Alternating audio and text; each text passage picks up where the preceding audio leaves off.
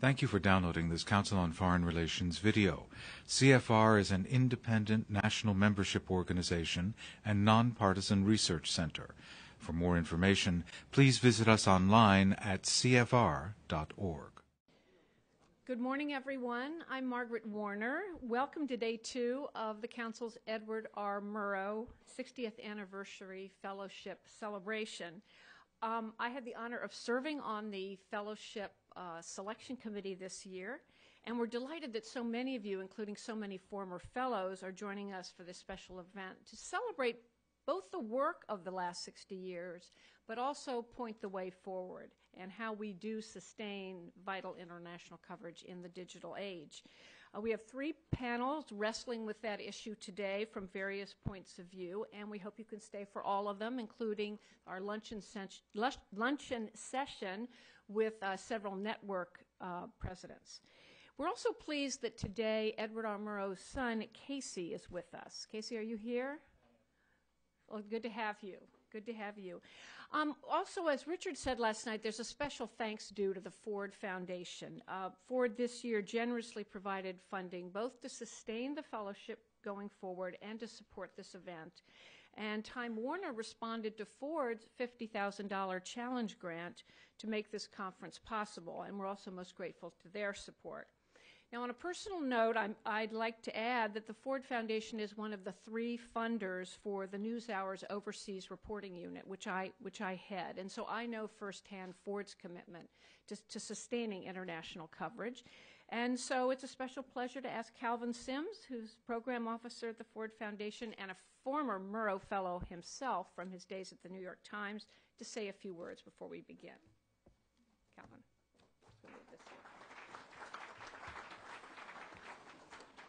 Thank you, Margaret. I'm sort of wearing 2 hats this morning, one as a funder of media projects to improve the quality of journalism through Ford, and 2 as a Murrow Fellow. And so when Camille called the Ford Foundation to inquire as to whether or not we'd be interested in sponsoring something like this Murrow Fellowship, it seemed a no-brainer on both fronts. We at Ford provide funding for a variety of efforts to improve the quality of foreign reporting abroad, because we believe that good foreign policy can only start with good information about foreign affairs. For me, I began my Murrow Fellowship here at the Council 8 years ago. It was right in the aftermath of 9/11. I had been a correspondent for the New York Times in South America, and then I was in Japan, and then I was in Southeast Asia and Indonesia. It had been a particularly difficult 2 years in Indonesia, and I was in need of some sort of respite to kind of gauge all that had happened. And I applied for this fellowship and got it. I arrived here on September 10th from Jakarta, and then the next day the world changed. There was a moment when I decided I wanted to run down to 43rd Street on September 11th and be a part of that reporting in the aftermath. But I realized that if I went to 43rd Street, I could never complete the Murrow Fellow because they would never let me go. I would have been tied to the Times for at least the next year or so. So I decided to sit that part out, and then had, I guess, some reservations as to whether or not I was not allowed to. I had eliminated myself from participating in one of the greatest news stories of our time. But being a Murrow Fellow here under Les Gelb, he refocused all of the work that the fellows were doing on 9/11 and the impact. And so when I was in Indonesia, I had spent a lot of time looking at the rise of radical Islam in what had been the world's largest and most liberal population of Muslims. And so during my year here, I was able to spend that time away from deadlines, looking at whether or not Islam was compatible with democracy, spending some time back in Indonesia without deadlines, meeting with people like Abu Bakar Bashir, the head of the spiritual leader of the head of the group that did the Bali bombings. And I wrote a policy paper here at the Council. When I returned to the Times, we were still looking at this mix between democracy and Islam. And I was able to turn that policy paper here at from the Council on Foreign Relations into a documentary that appeared on PBS, which looked at the rise of radical Islam and how it was not going to take over Indonesia. And even though we continue to see bombings there, it is now a viable democracy. So on the personal note, I'm very grateful to the time that I was able to spend here at the Council, the time that I was able to spend with other fellows, and to have this open exchange that takes place here between fellows. A journalist rarely has the time to engage in an exchange of openness with fellows from the CIA or from the military, and that's what this place provides. It's a sanctuary for that kind of exchange. So Ford is very pleased to be a sponsor of this fellowship, and I hope that you will help us meet our challenge in making the Murrow Fellowship viable for the future. Thank you.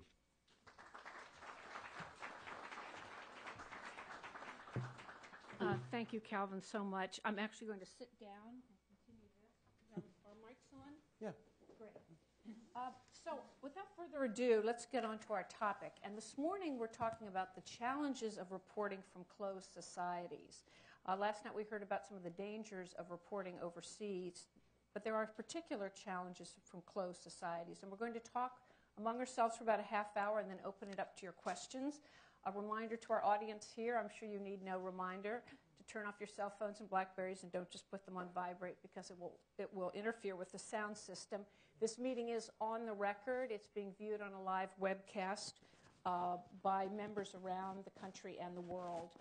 Now to our panel. We have a stellar cast, really, of 4 former Murrow Fellows, all with deep experience in reporting from closed societies, where I think our definition would be where the governments see the free flow of information as some sort of a threat and seek to choke it off. And it takes many forms, as we know.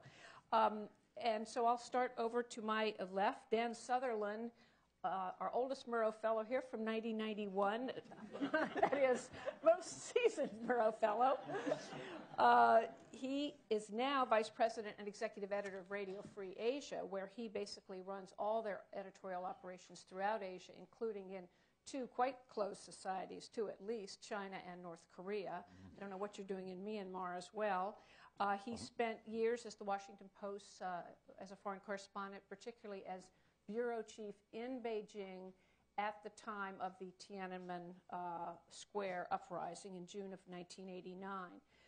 David Remnick, who followed, I think, Dan Southerland as a Murrow Fellow in 91-92, is now editor of the New Yorker magazine.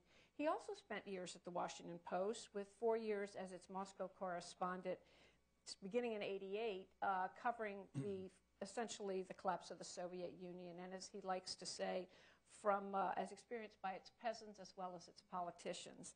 He wrote an incredible book called Lenin's Tomb, The Last Days of the Soviet Empire, written while he was a Murrow Fellow here, and it won the Pulitzer Prize in '94. Caryle Murphy, who was a Murrow Fellow in '94-95, is now an independent journalist living and working in Saudi Arabia, another closed society. Until 2006, she too was a longtime correspondent for the Washington Post. I wonder what we're learning here. Serving, or Washington Post is cutting back on foreign correspondence a lot. But in both Southern Africa and then as the paper's Cairo bureau chief, responsible for covering the Arab world. And Caryle, as I'm sure most of you remember, was famously in Kuwait when Saddam Hussein's forces invaded that country. And she remained as really ultimately the only Western journalist there, continuing to report, really at considerable risk to herself, hiding out in a basement to do so, to hide out from Iraqi troops. And Elizabeth Rubin, who is just departing as our Murrow Fellow. She's a contributing writer at the New York Times Magazine. And she's been working as a foreign correspondent in a lot of these difficult to report from places. I'll name a few: Iraq, Iran, Saudi Arabia, Afghanistan, Russia, and here come the easy ones: the Caucasus, Middle East, Africa, and the Balkans, where at least they like to talk. Her stories have also appeared in the Atlantic Monthly, the New Republic, and the New Yorker. So, to get a flavor of what it's like reporting from closed societies, I first asked each of our panelists to just give us a brief but insightful anecdote about one time in their career where it was really hard to get the true story. And I'm going to start with Elizabeth. Okay, thank you. Well, this was a story that took place in Pakistan just after 9/11. It was in January of 2002. And I don't know if you remember, but Musharraf gave a very powerful and persuasive speech that, in fact, he was going to be with the United States, and he was going to shut down all the Islamic political parties who were involved in jihad in Kashmir, in Afghanistan, everywhere. And he told the country, to the Pakistanis as well. And so, as journalists, it was natural that we were going to go find out if this was true. And Azad Kashmir is the Pakistani part of Kashmir. And the only way you can really go there is with the military. And they do this funny thing on the paper where it says you have 3 days there. But what it really means is that you can stay in the hotel for 3 days and they'll take you out for 1 hour to the front line to see the Indians on the other side with their guns, and they'll take you to one refugee camp where you can speak to one family. So I thought this was kind of absurd and there was no way I was going to get a story. So I tried to persuade them that we wanted to do something on the life of the people there and I was going to need to go out. I said, well, we'll see, maybe you could do that. So I went to the hotel and I couldn't do that. So I had another fixer other than the one that I was appointed. And we went out at night. And we went out, and we knew we were followed, and so we went into a mall, and then we went through the back of the mall and got in a rickshaw and went up into the mountains and met these jihadis from Kashmir and various other people who were going around recruiting people with the help of the Pakistani intelligence. And in fact, the Pakistani intelligence had been the founder of one of these parties. So it was exactly what we needed. I think we stayed about 5 hours. I arrived back at the hotel at midnight, and there's about 7 guys in white, hats standing outside, looking very angry. And so they say, how worried they were. Where have I been? And I'm like, how did you know I wasn't here? What are you doing here? Who are you? Go to your room. So I went to my room. And the next day, I was told not to come out of my room. And so I start calling, the generals and everybody, what's going on? I didn't do anything wrong. And they said, you're under house arrest, you can't leave. And so I stay there, and I'm getting really antsy. I hate being confined. So I said, couldn't I just go out and have a little snack or something in town? Mm-hmm. So we go out to do that, and I kind of go back to the same place. And at which point, that was probably not the smartest thing to do. There's a knock on the door about 3 or 4 hours later, and the captain who was in charge of me was there and basically said, to the person who answered the door, if they don't leave within the next half an hour, everyone's going to be arrested. So we left. At which point, the story of who I worked for and what I did started to get really big. I worked for the CIA. I had tied the sheets together of my bed and climbed out the 3rd-story window. I was clearly a trained militant of some kind. And this was told to me by the Pakistani general, head of the army himself. I said, look at me. Do I look like I could jump out of a window? He said, I'm not sure, maybe. But what ended up happening is quite serious. My translator, who was without protection, he was a Kashmiri from India, and very much wanted to do this story because he wanted to get what had happened to him out. He disappeared. All of the people that I spoke to were arrested and put in prison. And I started to get everybody from the embassy to the generals to try to find out where this translator was. He'd been stopped on the road and put in a basement and basically tortured for 2 weeks. And you kind of wonder, was it worth it? One of the guys was in prison for either 6 months or a year, just for meeting with me. And this is not the first time, that it happened. But in the end, I think it probably is worth it. And a lot of these people knew that they were risking what they were risking. And they'd been risking their lives anyway for everything that they'd done, and fought for. But it happens quite often that we, rely on people and work with people. And, it can seem like right now, some of it's very funny. But it wasn't very funny for all of the people involved in this story. And I often wonder, how do you know when it's worth it to risk these people's lives? And it's an impossible question to answer. But one I hope we'll get to. Dan Southerland, tell us what it was like in the immediate aftermath, during and the aftermath of the Tiananmen uprising, when the Chinese authorities clamped down in a major way. Well, the first part was kind of enjoyable, the demonstrations, the protests, leading up to the crackdown. That was, I hate to admit it, but it was just kind of very exciting. And then all of a sudden the tanks came in. And I came up with a brilliant solution for saving my fixers. I would hire Chinese-speaking Americans they would not be clobbered as badly, or they wouldn't be arrested. I figured I had them out there. Immediately, things began to go wrong. My guy on Tenement Square was there at 2 a.m. as the tanks moved in, and somebody put a gun to his head, knocked him down, started kicking him. 4 guys jumped on him, threw him in a Jeep-like vehicle, unmarked vehicle, obviously state security people. Some of the civilians on the square and students tried to rush the vehicle. They started firing their pistols outside the vehicle, outside. He had a hood put over his head in some kind of compound. At one point, he was transferred to something that looked like a barber shop with lots of Chinese coming in and talking about secret meetings, and he could understand Chinese. That's why I chose him. He thought he was going to be shot. Eventually, they drove him to the outskirts of Beijing and dumped him bruised but not dead. And his last thought on that was, what if I had been a Chinese? How would they have treated me? Listening to the accounts yesterday and just now, I really realize I've sort of over the years become obsessed with this issue of the fixers and how to protect people. And that was certainly my concern at the time. And I inadvertently got one guy into trouble as this went on. The crackdown came, and I was trying to get into a hospital to see how many people had died, a hospital not too far from Tiananmen Square. And I get there, and the whole mood in the city had changed from openness to people not talking. My sources weren't talking. This doctor comes out of the hospital, and in the crowd, I don't know who they were, but they started saying, "Don't let the foreigner in." They knew there were bodies in there. And this guy very bravely stepped up and said, "I'll take you in." And we walk into this makeshift morgue, a cement floor, and there are 20 bodies, bullet-ridden bodies. They weren't students, by the way. They were obviously older citizens of Beijing. They weren't young kids, which most of the people who died were not students. They were people who were trying to stop the tanks and so forth. And I, got that information and got out of there. And then I later found out this doctor had been punished or disciplined. And I had a brief conversation with him on the phone, but I cut off the conversation because I thought anything I say on this telephone is going to be recorded and I'm going to be in more trouble.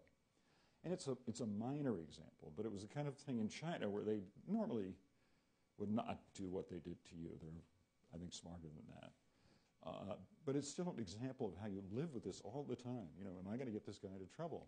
And I actually broke relations with my best Chinese friend as a result. Because I didn't catch it, but Chinese caught it, and they said, "You're being followed every time you meet this guy." And I'm glad I did that. I mean, he wasn't giving me high-level information. He was giving me kind of a flavor of what the life is like there.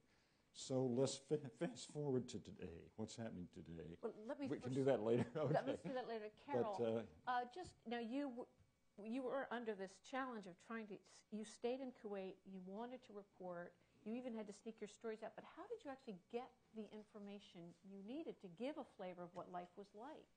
Well, as the Iraqis came in. Yeah. If this is an old story, it's almost 20 years ago, but I think it really highlights how today it's much harder to have a closed society. Believe it or not, when I was in Kuwait, when Saddam's forces came in, there was no internet to speak of, and there were no cell phones to speak of. And none of us today would go out to try to do what we do without those tools. Anyway, I initially stayed in the hotel for the first week, and then Iraqi officials were moving in, so I moved in with some American engineers across the street from the hotel in their apartment. And the second day, the Iraqis cut the telex in the hotel. That's how I filed, by telex. I'm sure there are people here who don't even know what that means. So I had no phone, I had no internet, no telex as of the second day. So I was desperately searching for some way to get this information out. And I met a guy in an elevator. He was obviously Kuwaiti, and I said, "I'm a Washington Post reporter. I need a telephone." He said, "Meet me here tomorrow at this same time, and I'll hook you up with someone with a phone."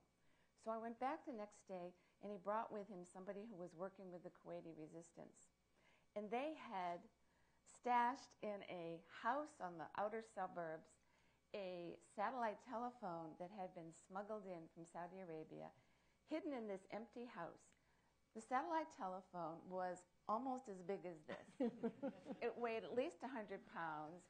You had to open it up, set up the satellite, then dial the number, but at least it was communication. So he said, look, it's better for you to stay with us and our family so I don't have to keep transporting you back and forth in the city. So I went, I made my second move and I went to stay with this Kuwaiti family. And because they were connected to the resistance, the two main guys leading this faction of the resistance would come and tell me what had been happening that day. One of them was the former top general in the Kuwaiti army, and he's still alive today.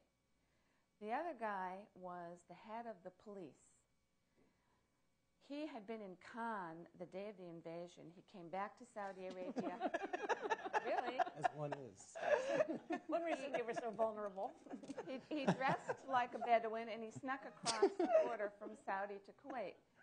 And this is a very sad story because he got captured by the Iraqis and has never been heard from since. So I did send, before I met the Kuwaitis resistance, I did send a story written longhand out with a friend who was leaving, and she faxed it to the Washington Post. Another time, there was a Dutch radio reporter there. She and I went to the Swedish embassy, and we threw a package over the wall and said, I mean, we'd called them ahead of time and said, we're going to do this, and asked them to please transmit this information. I think they did, I can't remember now, but I think they did transmit something to the Post. But it was the satellite telephone with the Kuwaiti resistance that allowed me to get out my stories. And, you know, communications have changed so much. I mean, it's an obvious point that, you know, closed society. I mean, I'm working in Saudi now, and I'm not the only one. There's, I'm a freelance. There's another woman who's freelance. She's American. The AP's just opened a bureau there. AFP now has an American bureau chief. So I think the Saudis have decided we're going to get a better deal and better, fairer stories if we let them come and stay here and, you know, spend time and meet people. So it's their way of, I mean, it's still not easy to get information in Saudi, but it's still very much a closed society, but it's not as closed as it used to be. And it's because they realize, you know, everybody there, especially young people, they're on Facebook, they're Twittering, they especially women, use the internet because they're so restricted in their physical movements. I'll stop there. Just to complete this mosaic, just giving us this patchwork flavor, David, your experiences in the Soviet Union. Now, when you went there, it was after Gorbachev had famously announced this era of glasnost, but it still must have been a challenge. Well, this is why I feel like an imposter on this stage. I was sent to a story where the cork was just about out of the bottle. So much so that I can tell you that one of the earliest stories I did, I was invited to the KGB headquarters to Lubyanka, where very few had been or had been with the capacity to leave, and and I was there to cover the Miss KGB contest. No. Now, I wasn't born yesterday. I thought that would get some decent play, and so did they, obviously. But I was there from a period from the very beginning of 1988 to literally the flag going down over the Kremlin. It wasn't my fault, but this was a period where I could have sat on my stoop in front of my, I lived in a building that looked like Co-op City in the Bronx, and I could have just answered the mail and interviewed people passing by and gotten a greater picture of Russian life than had been permitted for the previous 70 years to some degree. I mean, people wanted to speak, so much so that at the end of my time in early August of 1991, I went to interview Alexander Yakovlev, who had been Gorbachev's kind of better angel in the Politburo, and I said, what's a really insightful question, what's happening? And he said, well, there will be a KGB-led coup with the participation of the army and the kind of revanchist, pro-communist side of things. And I wrote this down and published it in the newspaper and promptly left the country because my time was up. And as I turned on the TV when I finally got back to New York at midnight, there were tanks going by my apartment building. So sometimes the story is right in front of your face. That said, and even with the development of Twitter and the internet and email and all the incredible means of communication, a government's capacity to cover up and to lie is still based on the foundation of how many bodies they're willing to fit in a trench. So the Putin government is immensely more clever in the way it controls information. It has little safety valves. There's a newspaper here that's kind of free. There's a radio station that's kind of free. But television, of course, which is what everybody watches, is completely unfree. And in order to make sure that everybody gets the message, every once in a while there's a body. Not like in 1937, not like in the 50s, just once in a while. And that's enough. And there is the terrible conclusion that one draws that the amount of truth gathered in a society like that, which is semi-this, semi-that, is built upon the sheer bravery of people being able to do what these three people have done in their careers, and I have not. So I mean that really sincerely. Well, when you're all reporting from closed societies, particularly if you're living there, being based there, how do you know what the red lines are?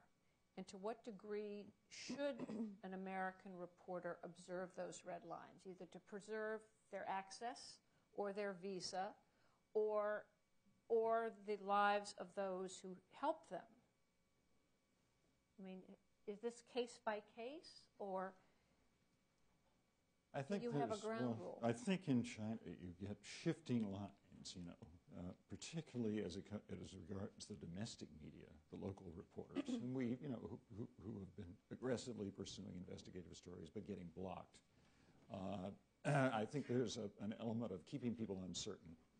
Sometimes you're surprised that you can get somewhere undetected, and other times you get lots of trouble from local officials. So in China, it's partly what's happening in Beijing, where it's going to be more open, and in the countryside, which I feel is underreported because it's difficult. The other thing they've done in China is they've outsourced the violence to basically the local officials will have a gang that they work with who will rough up reporters, including some foreign reporters occasionally. That happens in Russia as well. And yeah, but foreigners have it easy. I would agree. I would say that there are certain subjects that you could count on one hand that you would end up in the trench I mentioned for. One of them is Putin's money. Anything to do with the flow of real favors, real money. Money is the subject in Russia now. Nobody gives a damn about political gossip and all the stuff that made the communists crazy in the earlier time. It's all about business secrets, and and the ultimate weapon is used. Whereas in China, the red lines, at least for the local reporters, are Tiananmen, Taiwan, the three T's. What's the third? The three T's, Tibet. Tibet, right. Tibet, absolutely. I haven't lived in Iran, and it's very hard now for Americans to live in Iran. And so you're always worried about the extent of your visa, because usually they give you 10 days, and then you try to get it extended. I went and did the red line, which was to do something about the supreme leader. But I told everybody that's what I was doing. I told all the red line guards that's what I was going to do. And they laughed and thought, no, you can't possibly be doing that. And actually it was one of those, again, situations where, my fixer and all the fixers in Iran are registered with the Ministry of Culture. So they have to report back everything you're doing. And they'll say to you, if there are people that you want to see that you don't want them to know about, do it with somebody else. And so that makes things clear. Again, in this particular instance, my translator, who was an anthropologist and a professor, this was around the time when Haile Esfandiari and Kian Tajbaksh, you may remember, were arrested, and he disappeared. And And again, it was a situation we didn't know. Was it because we were working on the Supreme Leader? Why did he disappear? I couldn't get any information, and this went on for 8 months. This was a precursor of what's going on now, in a way. In Iran, I would say it's very hard to know what's going to tip them or tip. I mean, we can see that all of the reformists are on trial now, so it's clear what's going on now. But up until this point, you just never knew. Was it because you wrote about women, or because you wrote about sex, or because you wrote about the money? As you know, David was saying, that is a big deal.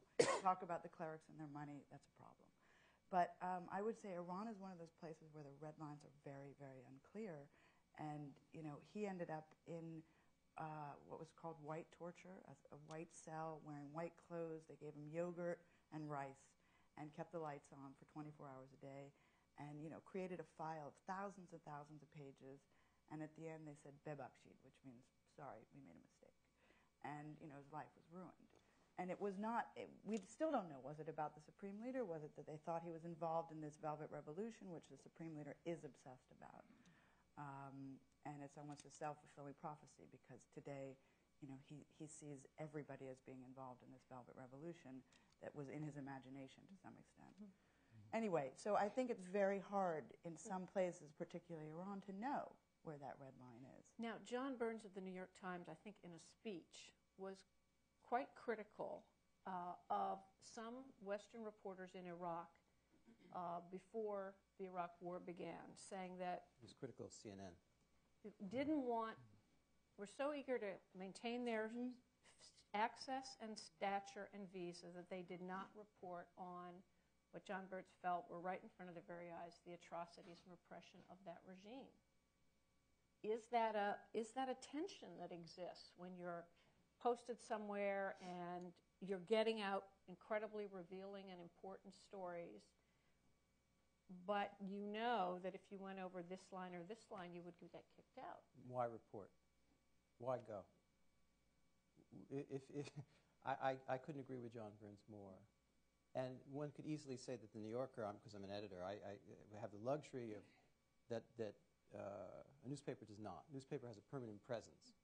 Decreasingly so. There are fewer of them, but these permanent presences are very important. I'd rather see somebody get chucked out of a country once in a while than to cut these kind of deals, which are disgusting. Yeah, because sooner What's or later the point? they get over it, you know, That's and they right. let your correspondent come back.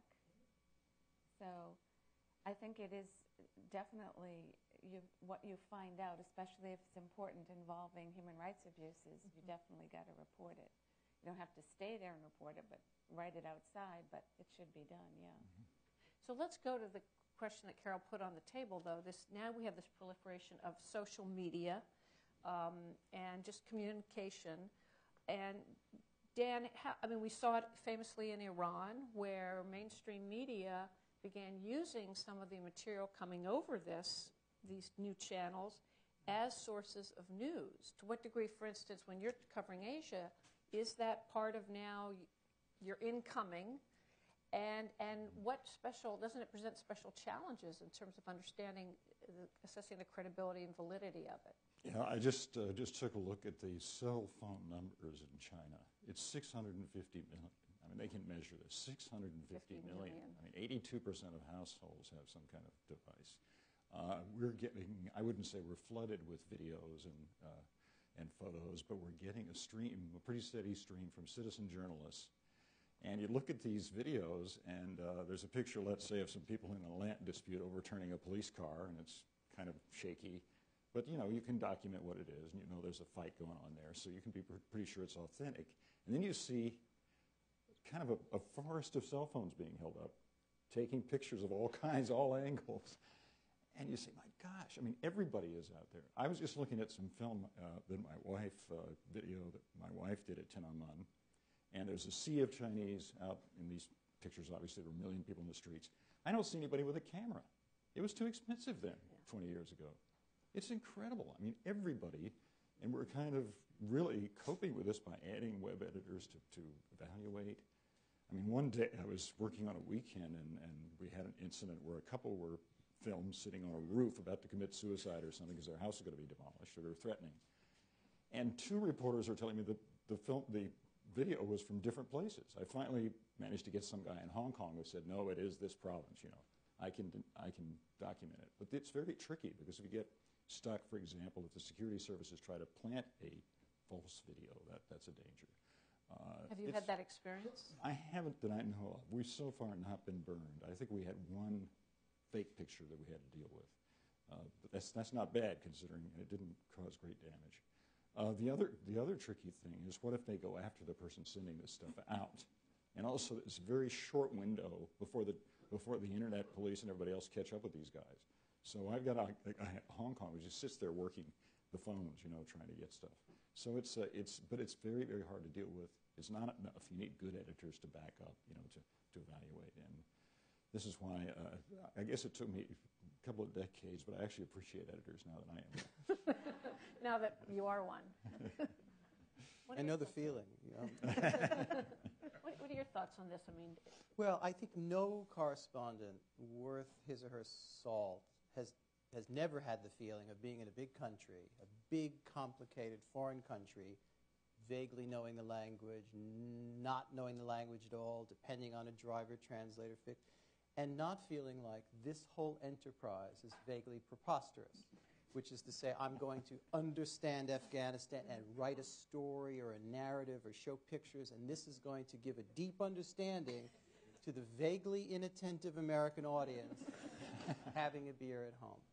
So I think it's the height of vanity, and I've been guilty of this vanity. I remember when the first citizen journalism just came up and Jim Fallows wrote about it, I was really dismissive of it.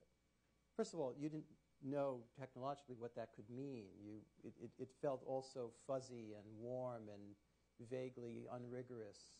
Mm-hmm. In fact, there are forms of citizen journalism that are incredibly valuable, and yet, a lot of cell phone pictures on the streets of Iran give you one thing, and they don't give you a whole lot else. I'm not sure what the world needs more of all the time are more images, unanalyzed, unsorted through. There's a lot of that. And there's no special place in heaven, God knows, for editors as such, any more than there are for writers as such, but the capacity to also forget this feeling that it's a preposterous enterprise and to learn elements of professionalism and languages and understanding of that culture. And after all, as a reporter, what you are is a bridge, mm-hmm. because if you actually have the Afghan write that story, he or she is going to have a hard time communicating in the proper language and the frame of reference and all the rest. So there really is a huge role, for people like this running around, as absurd as it is, and doing something that somebody with a cell phone or a Twitter is not equipped to do. There is something to be said for professionalism and learning your craft in about 1,000 different ways, just as there is for a doctor. I can fix certain bruises on my hand. I cannot give myself heart surgery. Actually knowing something in a craft, there is something to know. It's not just being a seal and balancing a ball on your nose. And we're going to go to questions from the audience. Caryle, I just wanted to ask you, you said you thought that actually it's getting increasingly difficult for societies or governments to keep their societies closed. Do you think, living now in Saudi Arabia, that the slightly greater openness that the Saudis are showing now has also a blowback to Saudi audiences, or are they able to keep this kind of wall where you may be writing for American audiences? But they read my stories on the web. Mm. So you think it is? Who do you work for? I work for ABCD, and they go to the website, and watch for my story. But one thing I also do is I send a copy of my story after it's been published to everybody I quoted, including the government. Because, one of the things that I think that you have to get over in many of these societies is that, she's got a hidden agenda. She's not just a journalist. Maybe she's working for some intelligence agency. So the way I fight that is be as open as possible. And so I always remember to send a copy of the story after it's published to whatever person helped me in or out of the government. And I also tell the government sometimes when I think I'm going to do a sensitive story. So I will get a warning if I am going to have problems. Like, I decided to do a trip to the Eastern Province to talk to Shiites and how they're feeling these days. So I just mentioned to the spokesman from the Ministry of Interior that I was planning to do this. I didn't tell him when I was going. But I said, I'm planning to do this. He didn't say anything. And then when I came back, I went to see him, and I said, well, this is what people are saying. What's your response? And I think that they appreciate the fact that you give them an opportunity to comment. So that's how I handle that. Well, we're going to go to our members' questions now. So I'm going to invite people to join in the conversation. You all know the ground rules, but just please wait for the microphone and then state your name and speak directly into it and your affiliation. And, of course, please limit yourself to one question and make sure it's a question and not a long speech or peroration. So who'd like to go first? Right here. Thank you. Patricia Patterson, Patterson Investments. I can't tell from listening to everybody last night and this morning, many of you are in countries where you're going to be for a while. How many of you learn Arabic, learn Chinese, learn enough to say, let's kill the reporter, or at least find your way around? But how many people actually learn the language? I did, but I only had to go to one place, and it was very large. So a lot of people spoke that language, and the Washington Post paid Trained you. good money for me to get a terrible Estonian accent. But you know, if you have a job like Elizabeth's where you're running around all the time, and you know, unless you're Roman Jakobson and the greatest linguist who ever lived, you just can't possibly. I mean, other than Europeans who seem to know lots of languages. Yeah, I would say, and I do the sort of what has been derogatorily referred to as parachuting in, but I do the same, and you go someplace for a month. No, I don't learn, well, I can't, Pashto or Dari. So that's why the translators, fixers, we call them our local producers, because they are absolutely essential as, when someone's translating for you, they are your filter in a way, and you have really... Yeah. A lot of judgments come into that. Can I just chip in? This is another one of my obsessions, so I'm going to try to make it short. But I have been preaching to journalism school students to learn a difficult language. Get started now. Yeah. I started Chinese about, I don't know, several decades ago. I'm still not that good at it. That was rated intermediate recently. I still carry little character cards around to study the characters. I'm still working on it. I always say the first 20 years are the hardest, then it gets easier. I also, I partly got this obsession in Vietnam, where I was part of the UPI team there, which was covering the American war mostly. And somebody realized I spoke French, and at that time it was useful. And they said, Dan, you cover the Vietnamese. So we had about 9 guys covering the Americans. I had a license to go all over Vietnam, and I started studying the language. In fact, I quit UPI just to study the language. So I can now say, do not shoot in 5 languages. But it really is important. I mean, Seymour Topping was asking yesterday, what can you tell young reporters when they're going into the field? And I think he was looking for a different answer. But part of it is get the language. It won't help you. It didn't help with the Khmer Rouge. I mean, they just killed every journalist, every fixer, everybody they captured. But it will help you understand the country. And please stop me now because I may... I'll stop you now and just ask Carol, so have you learned Arabic in all these I years? know a lot of words, but I still don't know enough to do an interview in Arabic. And the main reason is I just never had enough time to sit down, and I didn't have the luxury of the Post. The Post, in its wisdom, decided that Russian and Spanish and Chinese and Japanese, they would teach their correspondents going to those places, but not Arabic. So I didn't get the year-long training. And, I wish I had. But another thing I like to bring up is that one good thing that's happening is that a lot of young Americans who are interested in journalism, their parents or their grandparents immigrated from these countries, and they're learning the language, and they're going to those areas. The second thing that's happening is a lot of young people in these countries that we cover that are difficult, the young people there are more competent now to be journalists in the Western tradition than they were 20 years ago. I mean, you can get now people who can write a story for an American audience. It may need a good editor, but in many of these countries you can get that. And you couldn't get that, 20 or 30 years ago. This is the reason you're seeing a lot of bylines in the Post and the Times and who are, natives or people who are fixers who are now being elevated into and getting their due in a sense. For example, in Gaza, the New York Times person in Gaza all the time is Tahrir el-Khodari, and it's not impossible to imagine that sometimes her sentence structure might not be absolutely elegant, but they can fix that in the garage, and she knows a lot. And she's, and when one is getting led around by her, as I have, you feel like you're a little bit in a marionette kind of relationship, because she knows everything. She takes you to the person. She knows the better questions to ask, and you begin to ask yourself, what the hell am I adding to this equation? You're well-known. So it's a kind of honesty in advertising. Yes, which is good to see. Right here in the third row.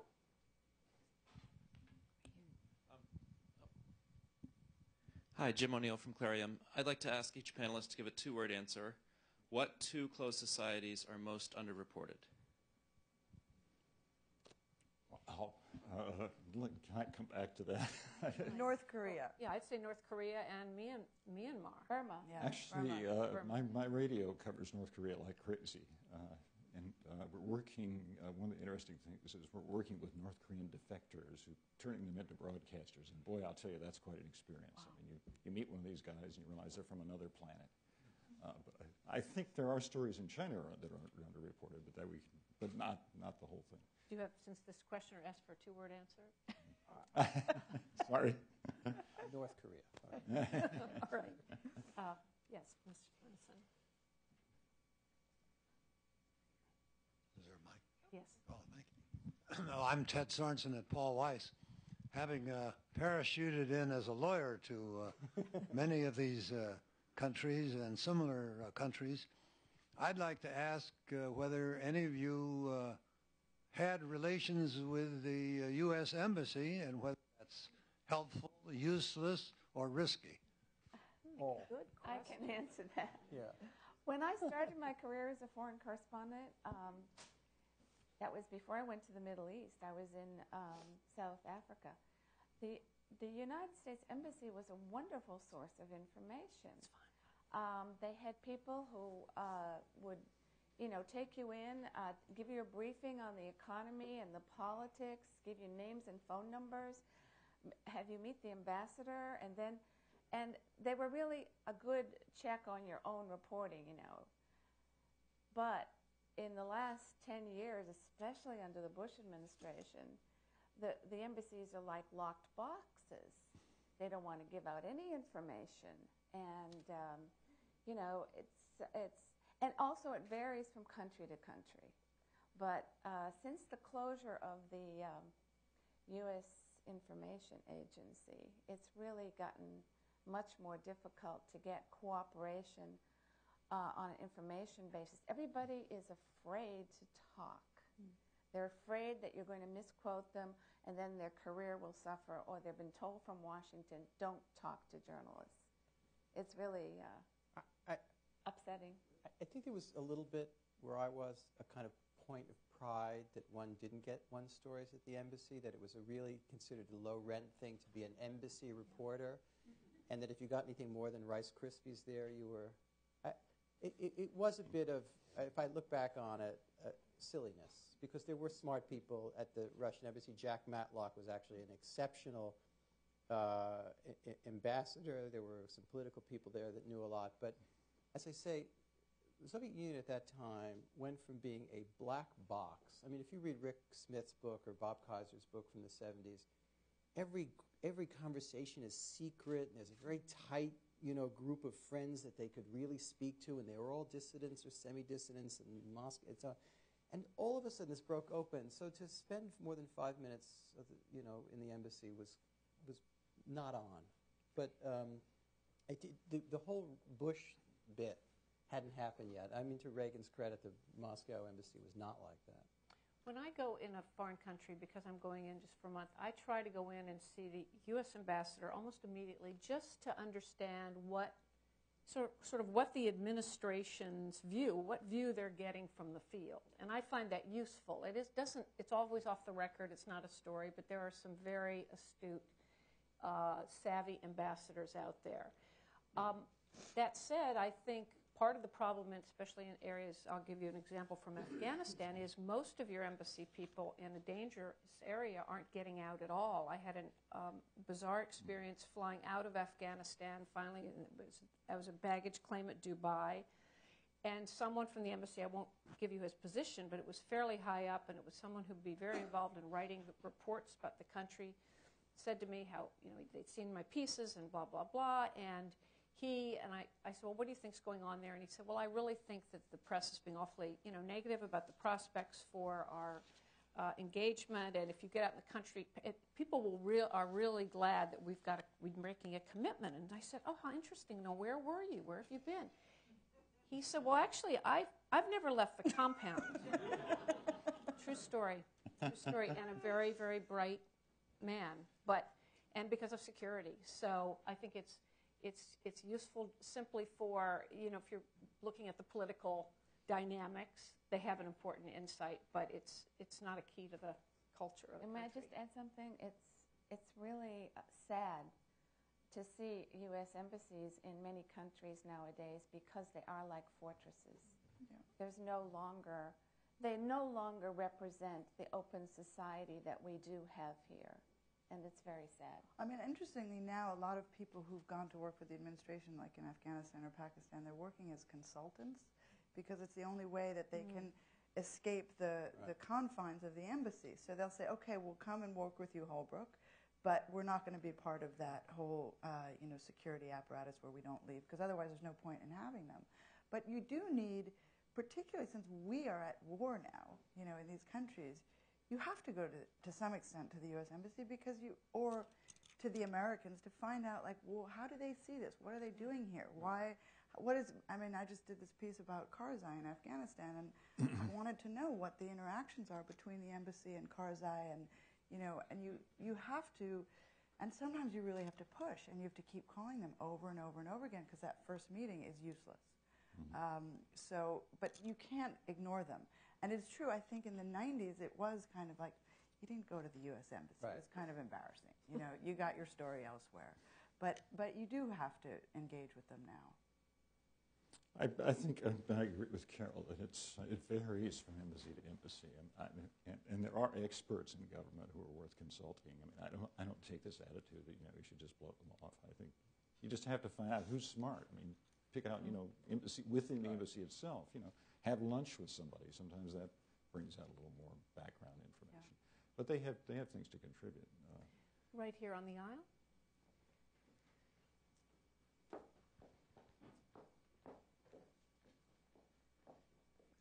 Thank you. Yes, Rory O'Connor from Media Channel. I'd like to go back to, Margaret, what you said right at the very beginning here. My question is, are we seeing the end of the foreign correspondent with all these ex-Washington Post foreign correspondents on the stage?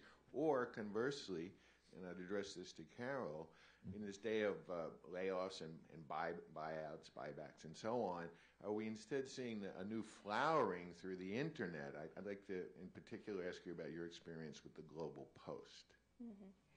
Yeah, I think that the cutback of foreign correspondence by most American newspapers and television stations is a boon to people who are willing to work as freelancers, where you have to pay for your own 401k and your own health benefits. But especially for young people starting out, you have to find a country where there's still an interest by American editors and there's not that much competition. I didn't go to Beirut or Cairo because there's already scores of young people trying to be foreign correspondents there. So I went to a place where there are fewer. And there's still an interest in news from Saudi Arabia. So, what was this? Oh, Global Post. Global Post, I have a feeling it's going to make it. It's still an experiment. It just started in January. But I think that the design and the concept might eventually work. They're getting their revenue from 3 different streams. syndication and advertisement and then special access. They don't pay that great, as we heard yesterday, but you know, it's exposure and it's a nice presentation. And I'm not sure it'll be the only way foreign news gets delivered in the future, but it's one way. We do actually have a whole panel coming up next on that with Charlie Sennett from Global Post. But does anyone else have another thought in general about, with all these cutbacks? Just to give you some good news, there are more foreign correspondents in Beijing now than there were when I was there. In other words, it's increased. But they're of a different type, many of them. They're guys who have what we call three strings. You know, they're stringing for a lot of people. They don't make a lot of money. But they're doing a lot of business reporting, more business reporting. Look at the New York Times in China right now. They seem to have 3 people in Beijing, 1 in Shanghai, 1 in Hong Kong. That's amazing given their financial problems. Washington Post is down to 1. Washington Post foreign staff down from 26 to maybe 14. So that's very painful for me, and I hate to praise the New York Times because they were the enemy, you know, the competitors. But it actually, there is some good news out there. I'm sorry. And I think that the challenge is for the non-Washington Post and non-New York Times and Wall Street Journal. I mean, they're really just a handful of papers that are now fielding their own foreign correspondents, as we heard last night, with a presence. And I think that presents particular challenges of consistency and quality, and we have to find another way to maintain those standards, but adapt to the new financial realities, which is, of course, what the big challenge is. And I'm glad we didn't have to solve that at this panel. Another question? Yes, right here. Then I'll take one from the back. I'm sorry, I've been focusing here. My name is Tony Catale. I'm with the Oleon Group. I think it's been really interesting, considering last night's panel and this morning, listening to you all talking about fixers. It seems to me like this is something that's becoming much more of an issue, much more of a story. So my question to you guys, obviously, when we hear about fixers, you have to take into consideration of who they're getting you to meet with. But when you're talking about closed societies in general and the governments in those societies, at what point does the fixer become the story? If something happens to the fixer, or if you're trying to find out something and they disappear and you lose track of them. I'm sorry, I don't quite understand your question. You mean, do we have special responsibility, or that they clearly become a story if they get killed. I mean, but usually you're trying not to make, occasionally I've had fixers in a foreign country that I'll say, God, he's just the perfect character. You get to know this person, you spend 2 weeks driving around with them, all these interesting insights. But it's just a red line you don't cross. You don't make him a character. And you have to be, I think, very aware of each fixer comes from his or her own set of political assumptions, and they're part of a certain strata of society, and they have certain cultural assumptions. So you always have to filter for that. I think we have to be honest, what we realize about fixers, we don't often realize enough about ourselves. In other words, we are very discerning about who a fixer takes us to because we know that fixer is so-and-so and his or her connections are with so-and-so. We don't ask those questions about ourselves enough, what our own orientations are, what our own presumptions and assumptions are. Is the real bandwidth of political opinion in the United States Democrat and Republican, and all those things that is a kind of radical critique of American journalism that we confine to this whole area and call it Noam Chomsky or post-structure, whatever. It's a real serious subject, and I'm glad to see that it gets asked a lot more. As far as fixers are concerned, if you can't see through your own fixers' habits or presumptions, then you really shouldn't be out doing that job. And my experience with them, which is not as rich as somebody like Elizabeth, is that they are, if you have any decent tendencies for hiring good people, they're extraordinary. And they're brave and they're selfless, almost to an embarrassing, shaming degree. And so if somebody gets hurt or, God forbid, killed or kidnapped and you write a story about it, I can't see anything wrong with that in the world. No, oftentimes their stories are unbelievable because they've seen things. For instance, some of the translators in Afghanistan who worked with the special forces, they have seen things that none of us know about, and they, one of them who I know ended up in prison accused of being a Taliban, and he had been with the special forces, and these people have unbelievable stories to tell. I don't think it's odd to tell their story just because they're a fixer. It doesn't make them any less, valuable to see what they've seen and to see what they've experienced. But would you fear you might be revealing too much and endangering them if you? Oh, I'd only do it if they wanted it. I wouldn't write a story about them if they didn't want it. They tend not to want it. They usually don't, and some of them do who maybe left.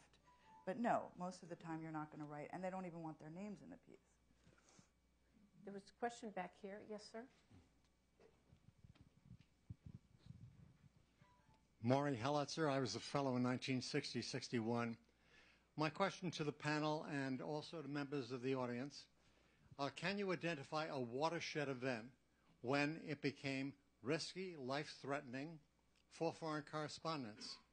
Because just to give you a little context on it, I was in Yugoslavia in 1949, and that was relatively a closed society. For a closed society, it would not qualify today. But essentially, there was a sense of immunity.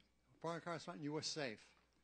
I was traveling from Zagreb to Belgrade on the train. I had a beard at the time.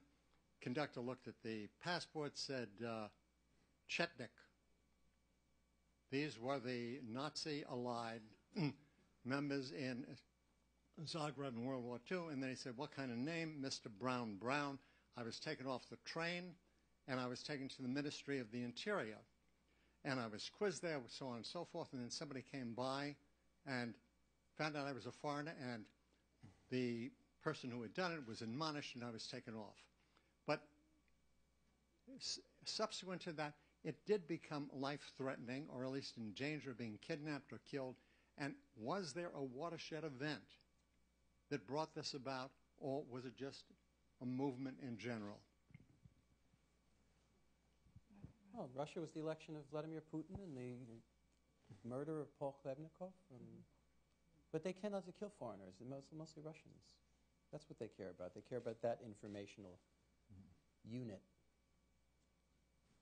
I think it's gotten much more dangerous for foreign correspondents, not necessarily always because of retaliation from the government you're trying to cover, but from conflicts. There's so many more millions and millions of small arms out there. Look at Africa, where so many countries with 13-year-olds running around with Kalashnikovs. And the conflicts in the Middle East, they tend, like in Lebanon. I mean, it's very easy to get killed reporting those stories. Another question? Here, yes, sir, right in the back, on the aisle.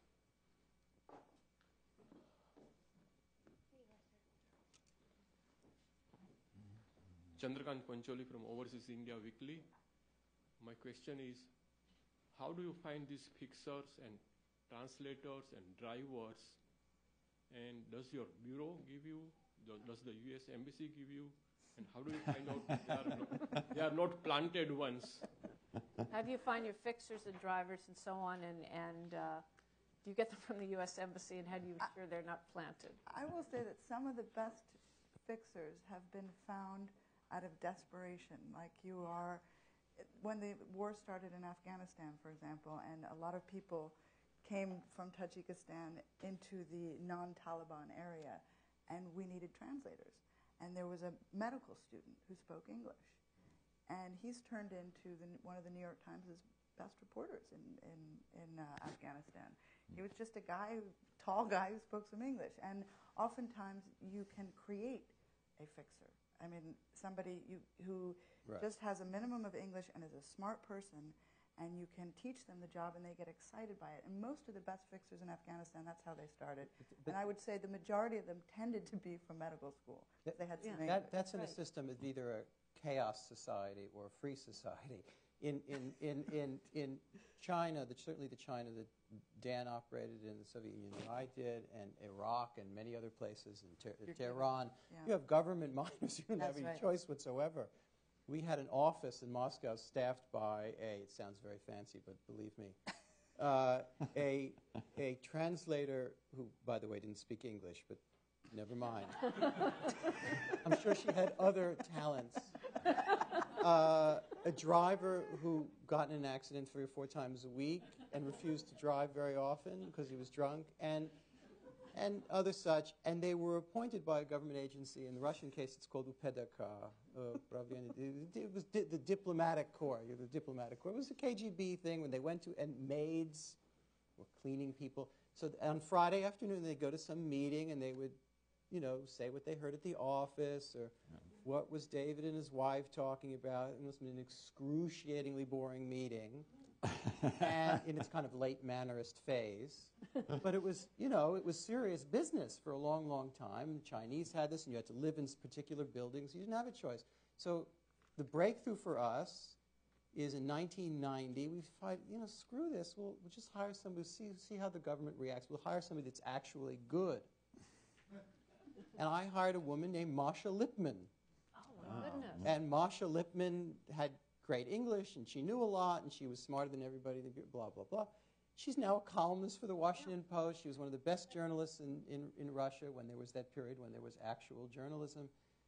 And, she's at an important think tank. Yeah, she's the Carnegie Endowment there in Moscow. She's real. When some of us go to Russia, we put her on the air as an expert. Yes, she's on the tube a lot. I hate to say it, but I think our time is up. This has been a really fascinating panel, and I thank all my panelists. Thanks. Our next one at 10:15, we'll get more into global post and sort of the new forms of foreign reporting in this digital age.